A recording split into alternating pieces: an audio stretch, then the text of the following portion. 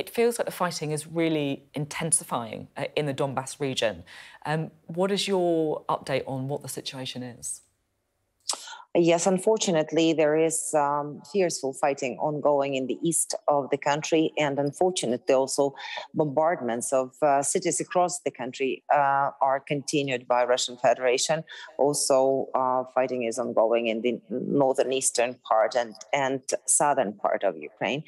So the situation is not getting easier on us, and that's why for us it's extremely important that there is a continued stream of military support coming to Ukraine, because the urgency, the quality and the quantity of the weaponry that could be provided by our partners is basically critical for our ability to withhold this attacks. It feels as if much of the story of the war so far has been about Ukrainian success in repelling forces from Kyiv, in taking back some territory more recently. Are you concerned that as Russia focuses on the east of the country, that narrative might be changing? You know, it's not about the narrative. We don't have many options on the table. We have to survive in this war that when the aggressor has come to erase us from the map of the world, and we want to live and want to build our country and want to preserve our nation. So therefore, we have to win. And that might require all resolve, that might require all our ability to fight, and a lot, unfortunately. It already takes a lot of best Ukrainians' lives from the military and also from the civilians. So therefore, it's not about the narrative. We have to push it against Russian Federation. And yes, unfortunately, at this particular moment, when Russia has gathered all its military capacity in the east of the country, we are losing some of the territories, and they are staying at this particular moment in the hands of occupiers. But we hope there will be a moment and the possibility for us to get those territories and people back. You're talking about the need for more weapons, for more supplies from the West. What is the situation with supplies? There have been some reports about people even running out of ammunition.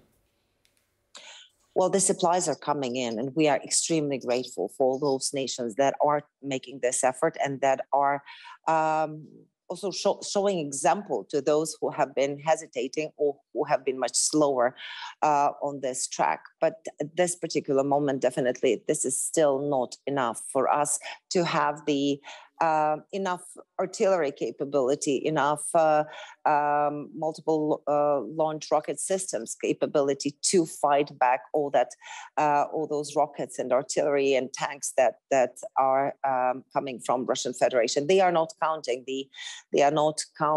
the munitions. They have just more than enough. While sometimes, unfortunately, in some of the areas, the ratio of our weaponry is 1 to 10 with the Russians. Yeah, that really is a pretty stark example there, that ratio that you've just given to us. There's been a bit of criticism from about some European countries about being too slow to show support for Ukraine. Do you feel that that's changed this week with the news from the EU that you've been given membership candidate status, and also, of course, the visit to Ukraine from the leaders of Germany, France and Italy? I think it was a very important visit of those leaders of the EU, and very important that they have finally made up their minds to support the candidacy of Ukraine to join the European Union. However, I would also like to underline that that decision, which I think is totally, right thing to do at this particular moment for Ukrainian people and for Ukrainian state, should not dismiss the other needs of our country. And those are, I call it as a major humanitarian aid for Ukraine in terms of actually getting weaponry unfortunately, we are not getting enough from those particular states. And, like Germany has been giving smaller weaponry, and we understand that was already a big change in their policy. But so far, heavy weaponry does not come really from that country. And I think it's a big mistake of Germany trying to kind of postpone those decisions so far. But I hope that after, Chancellor Scholz and after the other leaders have actually seen the ruins and destruction that Russians have brought on our land near Kyiv with their own eyes, maybe that could change their actually personal readiness to take the decisions on additional weaponry for us to protect, because we are protecting ourselves. And how does it contrast with the UK? Boris Johnson, of course, made his second visit to Kyiv this week. We extremely appreciate his visits and his real, very clear stance on the need to support Ukraine by the free world, by free countries. And we are grateful for his leadership. I think to an extent, maybe his visit has kind of balanced the need to talk and prioritize the security and the military assistance at this particular moment in comparison to what the other leaders the day before have been talking about. So we would like others to also follow the path and follow the example of Britain in terms of Britain and the US in terms of helping us with the weaponry. And just finally, I've been talking to you as a politician so far, and I'd like to kind of finish by talking to you as a mother. I've read some of your interviews previously, and I think you're a mum of teenagers, and I just wonder how it is for you, having children in the middle of a war. How do you parent? How do you explain to them what is going on, and how do you make them feel reassured?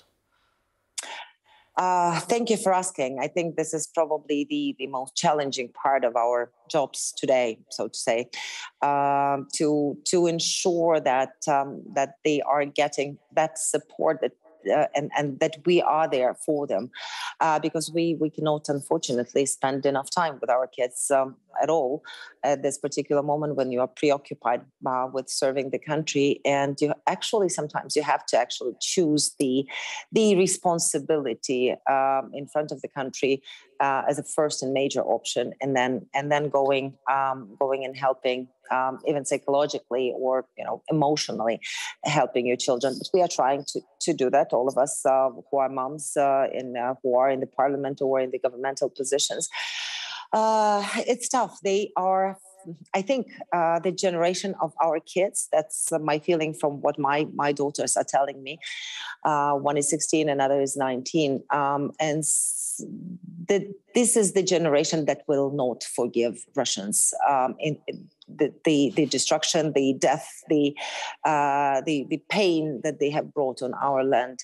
And it's not because we are teaching them this. It's because what they are watching and how they are watching the situation developing and how they are becoming, very full. They are full of pain. They are full of desire to engage and to help. So they are volunteering for different things and trying to do their least, at least something that they can do their most to help also the armed forces.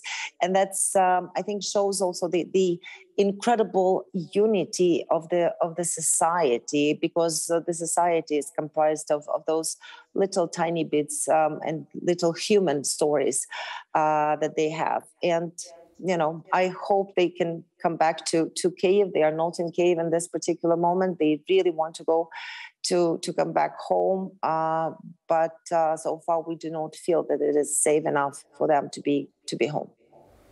That's really. I hope that situation changes for you soon, and that Kyiv is safe enough for your daughters to return. Thank you so much for talking to us this week. Thank you.